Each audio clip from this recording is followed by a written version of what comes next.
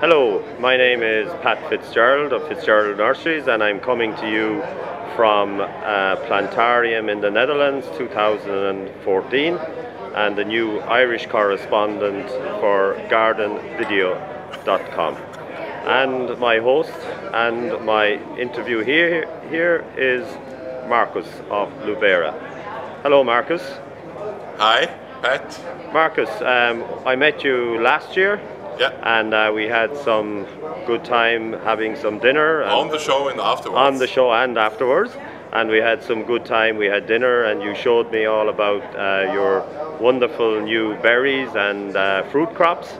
Can you tell me a little bit about Markus? How did you get interested in this whole side of horticulture? As a young man, I was interested in two things: literature and farming, horticulture, so very different things. And the people who knew me in literature, they didn't know about the other side of me, and people who knew me as a farm boy didn't know my other side. So at first, after school, I studied literature, German literature, and after 2-3 years, it was not enough basic for me, so I changed to the other side and became a horticulturist. So you wanted to get your hands dirty? The hands dirty and more based on this earth. More with the land. Yeah. So you set up a business based on your passion for growing things. Yeah. And can you tell me a little bit about Lubera? How did Lubera develop then out of this passion? But when I started first, of course, I was interested in fruit and top fruit, apples. So in the 90s, beginning of the 90s, 20 years ago, we started to introduce new scab-resistant varieties from the eastern countries to Switzerland. And I tried to bring them into professional fruit culture. It didn't work because they were so used to the varieties, you know, also nowadays, Gala, Golden Delicious, and they didn't want to grow more resistant varieties. Why ever? So that's the reason I changed to gardens, because I had good varieties which are perfect for gardening, resistant, better to eat. Nobody in the professional fruit culture didn't want these varieties, so I went to the home garden market and concentrated mid of the 90s, end of the 90s, 100% to the home garden market, where we have different criteria which are important. Not kilogram are important, not picking ability, not transportation is important, but eating quality is important, easiness of the product, resistance of the product, and it's also good if the product is a little bit different. Yes, so we are selling food by the kilo now, you're saying, whereas your strategy and your passion is for selling food by nutrition and beneficial value. Yes, of course, yeah.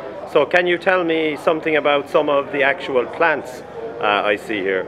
Oh yeah, we have so many new things. This year, for example, we have these foreberries. Foreberries we have bred from seeds of wild foreberry from the States. Foreberries are Ribes aureum, Ribes odoratum, and we have selected in the last 10 years 3 black foreberries. We name them foreberries because they have blooms. Blooms have perfume, they have fruit, and in autumn they have some autumn coloration. Those are the name foreberry, 4 advantages with this fruit. And this year we're introducing the first orange variety. Oh, very so good. we have now 2 colors. We have the orange one and the black one, and we are already working on the next generation because these ones have the size of a red currant, and these ones have about double the size of a black currant. Of course, we want these now bigger, but this will be another 5 to 10 years. So until you introduced these foreberries through Lubera, would European gardeners have tasted the foreberry before? No, in Europe it wasn't. It isn't a crop who wasn't interested. In European gardens we have the currants, normal currants. Yes. But they have no Ribes aureum. You see the plants sometimes in motorways in the middle way. Yes. They're planted as hedges. but were not selected and planted for fruit quality and bloom quality. So this is an entirely new fruit for the European gardener. Yes. And with different colours, I can assume that you've got different nutritional and antioxidant values. They are rather similar to blackcurrants. Very similar to blackcurrants. This one will be a little bit less because it has not the same amount of anthocyanins. Okay, very good. So that is our 4 berries. Can you show us another crop which you think? Another crop new in this year in our nursery are pointilla berries, dot berries we name them also. Because if you have the small fruits here, on the fruits, you can zoom if you want. You see small little dots. Ah, okay, yes. And so this was, botanically these are Eleagnus umbellata. There were some people coming here that this is not umbellata, so I don't know, but it's Eleagnus. And we found this crop in the west coast of the US. They are in the wild because they were introduced in the 19th century from Japan or China, and they're in the wild there, and there are also some varieties. So we introduced about 20-30 varieties. We tested which one are enough fit to hardy, which have the best quality, and selected 3 ones, 2 red ones and 1 yellow one. And the interesting thing in this crop is, the first interesting thing is they are nice to look at and good to eat in a time where you don't have anything other in the garden, in October, November. Very good, yes. So it's very different. They are now a little bit earlier because we forced them to have nice plants here. They are changing the color beginning of September. So the whole September, October, we have these nice shrubs with these colors in your garden.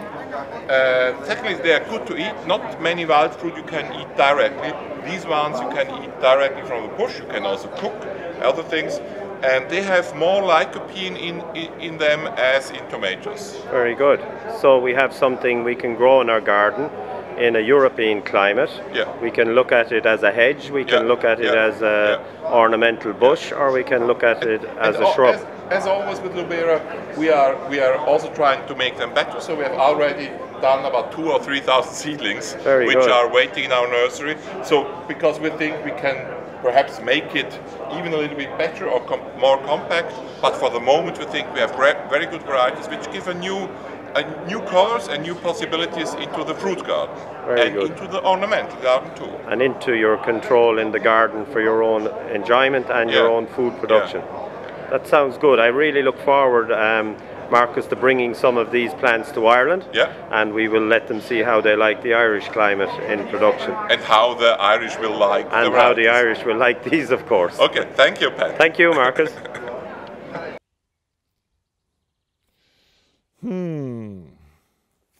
Where have all the flowers gone? I know where. Here you go to Lubera UK with all our breedings and thousands of more plants. Here you can subscribe to our YouTube channel and now pick the flowers.